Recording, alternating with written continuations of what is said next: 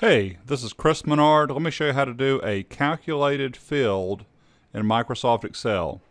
So in my data, I have a total header rows on row 1. I have a total of 576 records. And column C is what I'm worried about, and column E. If the rep made over $4 million in invoice amount, I'm making this up, they get a $5,000 bonus. If they didn't get $4 million, we're going to give them $2 just because we're nice. Two ways to do this, but the way I want to show you right now is I'm going to do a pivot table with a calculated field. Insert tab, pivot table. It picked up my data range. Click OK. I'm going to check, there are my fields. I'm going to check rep. I'm going to check invoice amount. I'm going to right click any one of these numbers. I just want to format the numbers so they look better. Value field settings. Let's go to number format. Let's make it currency. I don't need to see any decimal places. Hit OK. Hit OK.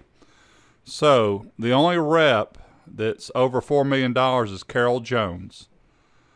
What I don't want you to do is highlight this information, copy it, and do a paste values, and then write an if statement over here. Because this information, if the data changes, the pivot table will change, but not this over here.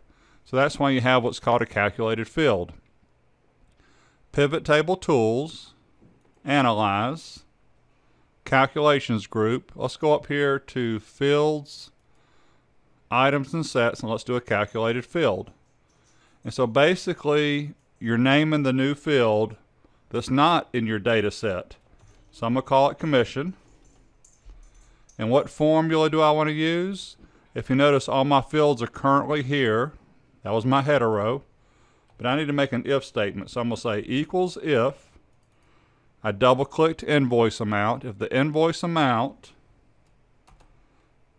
greater than 4 million, comma, I believe we said we're going to give them $5,000, comma, if it's not over 4 million, we're going to give them $2. Click OK. I now have over here to the right a field that was not in my data set called commission. And those numbers are correct if you notice.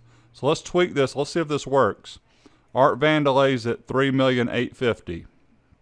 I'm going to go back to my data just to test this. I'm going to go back to sheet 4. I'm going to right click and refresh. There we go. So that is a calculated field. Just so you know this, I'm going to go back here one more time, but I'm not going to walk all the way through it. I could have done, I've got invoice amount and cost.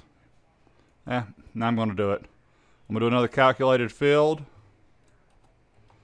Profit. This one's going to be equals. I'm going to double click invoice amount minus cost. Click OK. And if you're saying, well, I don't understand that, well, I'm not showing the cost, so let's just go throw the cost in here. There's your cost. We'll right click and copy. I'm testing this. Paste values. Equals that minus that. 217,136, 217,136.